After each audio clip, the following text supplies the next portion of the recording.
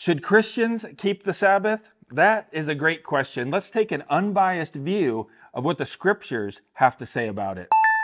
Welcome back to the Down to Earth Christian. If you have questions or video topic suggestions that you would like to submit for future videos here on the channel, well, there is a link down in the description below, or you can scan the QR code here on your screen and you can submit those requests. We really want to hear from you and we look forward to making videos that you request. Before we jump into answering the question of whether or not Christians should keep the Sabbath today, let's first answer the question, what does it mean to keep the Sabbath? Let's see what God has to say. And the Lord said to Moses, "You shall speak to the people of Israel and say, above all you shall keep my Sabbaths. For this is a sign between me and you throughout your generations, that you may know that I, the Lord, sanctify you. You shall keep the Sabbath, because it is holy for you. Anyone who profanes it shall be put to death. Whoever does any work on it, that soul shall be cut off from among his people." Whoa, now if that's not clear enough, over in Numbers chapter 15, verses 32 through 36, we see that there was a man who was caught collecting sticks on the Sabbath, and he was put to death for working on the Sabbath. God also said this, "These are the things that the Lord has commanded you to do. 6 days work shall be done, but on the seventh day you shall have a Sabbath of solemn rest, holy to the Lord. Whoever does any work on it shall be put to death. You shall kindle no fire in your dwelling places on the Sabbath day." So is it a sin if we don't keep the Sabbath? Well, we just read that everyone who profanes it shall be put to death. And whoever does any work on it, his soul shall be cut off from among his people. And according to these verses, it surely sounds like not keeping the Sabbath is a sin. But do you have to keep the Sabbath to be saved? Well, I mean, if you don't want your soul to be cut off from among God's people, you better keep the Sabbath, wouldn't you say? In light of that, I mean, would it be just total foolishness to even ask the question, should Christians keep the Sabbath? I mean, doesn't it seem obvious? Well, before we actually answer that question, if you are enjoying this video, would you please go ahead and give it a thumbs up? It really helps out the channel. So who was the Sabbath given to? I mean, did God give it to everyone or to just a few select people? Right? Some think that God instituted the Sabbath in the Garden of Eden because of the connection that we see with the Sabbath and creation in Exodus chapter 20, verse 11. Now, it is true that God rested on the seventh day, Genesis chapter 2, verse 3, but there is no biblical record of the Sabbath before the children of Israel leave Egypt under Moses' leadership. Right? A simple search of the Hebrew word for Sabbath shows that.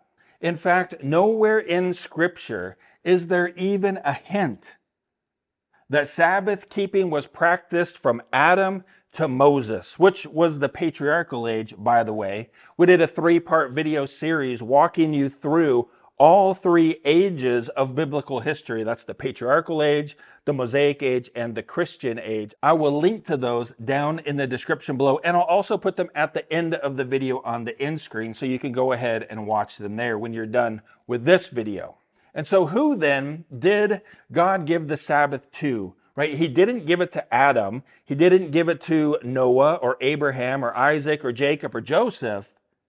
So who did he give it to? Well, God gave the Sabbath to the children of Israel when he brought them out by the hand from the land of Egypt. Right? We see that first in Exodus chapter 16, verses 23 through 30. Then we see it again listed in the 10 Commandments. Listen to whom God gave this covenant to. And God summoned all of Israel and said to them, "Hear, O Israel, the statutes and the rules that I speak in your hearing today, and you shall learn them and be careful to do them. The Lord our God made a covenant with us at Horeb. Not with our fathers did the Lord make this covenant, but with us, who are all of us here alive today." Now, later in chapter 5, Moses restates the Ten Commandments, including the Sabbath observances in verses 12 through 14. Then Moses gives the reason for the Sabbath and why God gave it to the nation of Israel. Listen to what he says. You shall remember that you were a slave in the land of Egypt, and the Lord our God brought you out from there with a mighty hand and an outstretched arm.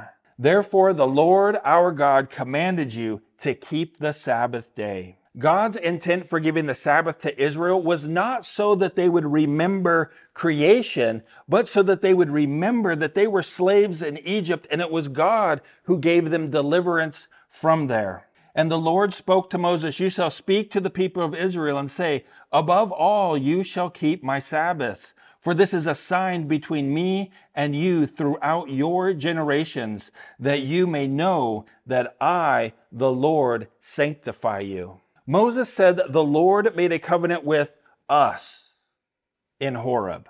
Not with our fathers did the Lord make this covenant, but with us, who are all of us here alive today. And when God was explaining the Sabbath to the Israelites, he said, above all, you shall keep my Sabbaths, for they are a sign between me and you throughout your generations. This covenant, this Sabbath was special for the Israelites who came out of Egypt. He didn't give this covenant and he didn't give this Sabbath to the Egyptians, but he gave it to those who escaped from Egypt. Unfortunately, the Jews did not keep this covenant. They didn't keep God's law, and God punished them by allowing them to be conquered by their enemies and be taken into Assyrian and Babylonian captivity. Now, because of their disobedience, God said that he would make a new covenant with them. Behold, the day is coming, declares the Lord, when I will make a new covenant with the house of Israel and with the house of Judah, not like the covenant that I made with their fathers on the day when I took them by the hand to bring them out of the land of Egypt, my covenant that they broke. You know, around 750 years later, Jesus the Christ is born. He was born an Israelite, living his entire life under the covenant that God made with the Israelites when he brought them by the hand and led them out of the land of Egypt. I can say with 100% certainty that Jesus kept the Sabbath. Why can I say that? Why can I be so confident that Jesus kept the Sabbath? Because the Sabbath was God's law. And to not keep the Sabbath is sin. And since Jesus never sinned, he must have kept the Sabbath perfectly. However, what did Jesus say about that law that he kept perfectly? Do not think that I have come to destroy the law and the prophets. I did not come to destroy, but to fulfill. For assuredly I say to you, till heaven and earth pass away, not one jot, not one tittle will by no means pass away from the law till all is fulfilled. And so the question is, how did Jesus fulfill the law and the prophets? Well, one of the ways is by fulfilling all of the prophecies that were given about Jesus, the hundreds of prophecies concerning him coming as the Messiah, the Son of God.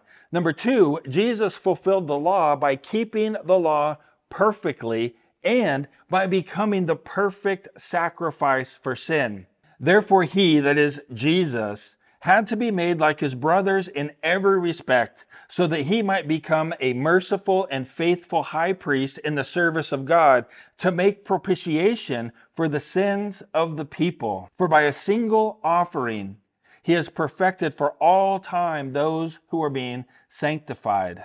You know, as Jesus was dying on the cross, just after he made arrangements for his mother to be cared for, this is what the Bible says. After this, Jesus, knowing that all was now finished, said, to fulfill the scriptures, I thirst. A jar of sour wine stood there. So they put a sponge full of sour wine on a hyssop branch and held it to his mouth. When Jesus had received the sour wine, he said, it is finished. And he bowed his head and gave up his spirit. Jesus had accomplished all that he came to do. He fulfilled the law and he fulfilled the prophets. Christ's death and his resurrection brought the new covenant into effect. That is why the Hebrew writer quotes from Jeremiah. But as it is, Christ has obtained a ministry that is much more excellent than the old, as the covenant he mediates is better since it is acted on better promises.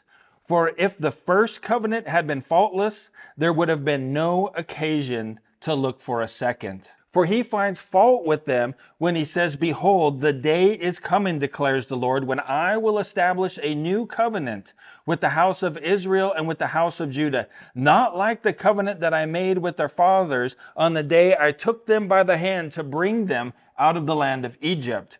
In speaking of a new covenant, he makes the first one obsolete. And what is becoming obsolete is growing old and ready to vanish away. God found fault with them, right? They didn't keep his covenant.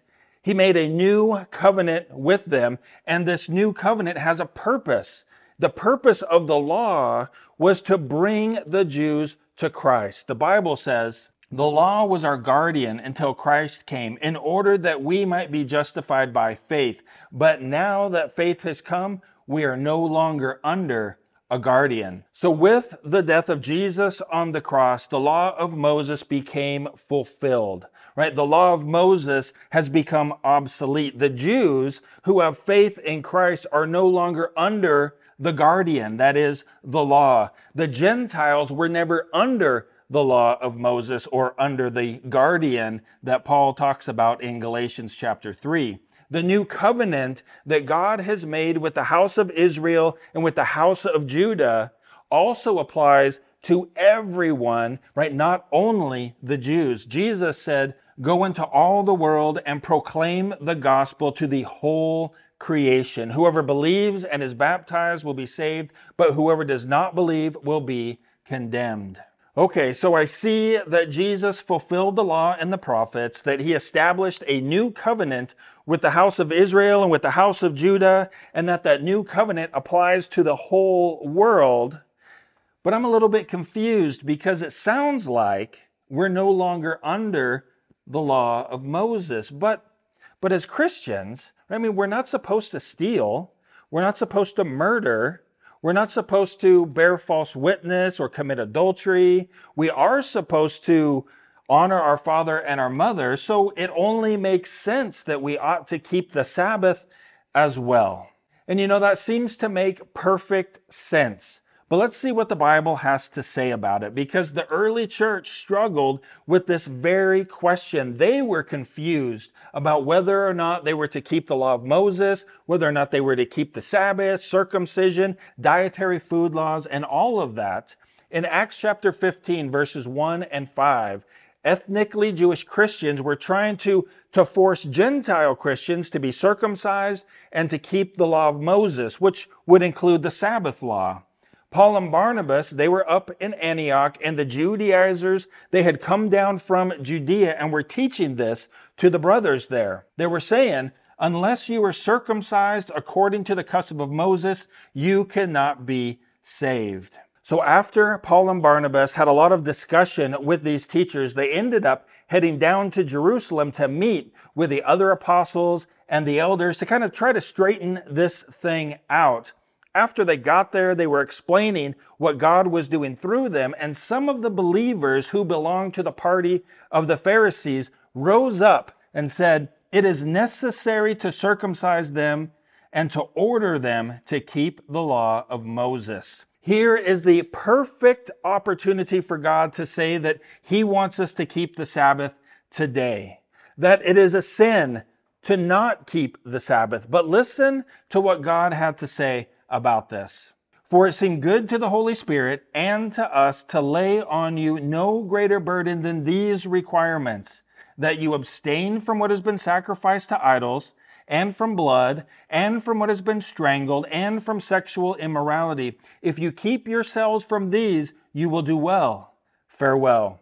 No greater burden than these requirements, he says. And you know, he didn't even mention the Sabbath. You would think that this letter would clear things up, but unfortunately, it didn't. You know, sometimes we want what we want. We're caught up in the way that things have always been, and we want them to stay that way. These ethnically Jewish Christians, they wanted to bind the law of Moses on Gentile Christians, and they wanted to judge them for not keeping it, including not keeping the Sabbath. Listen to what God had to say when he was talking to Gentile Christians about this very subject. Therefore, let no one pass judgment on you in questions of food and drink, or with regard to festivals, or a new moon, or a Sabbath. These are a shadow of the things to come, but the substance belongs to Christ. Don't you find it interesting that the early church was never commanded to keep the Sabbath? In fact, the only time that we ever see people gathering on the Sabbath is when they were Jews gathering on the Sabbath. And the only reason that we even read about that situation is because Paul goes to the synagogue on the Sabbath to evangelize them, trying to free them from the law of sin and death. He does this continually until finally they opposed him and reviled him. He shook out his garments and said to them, "Your blood be on your own heads. I am innocent. From now on, I will go to the Gentiles."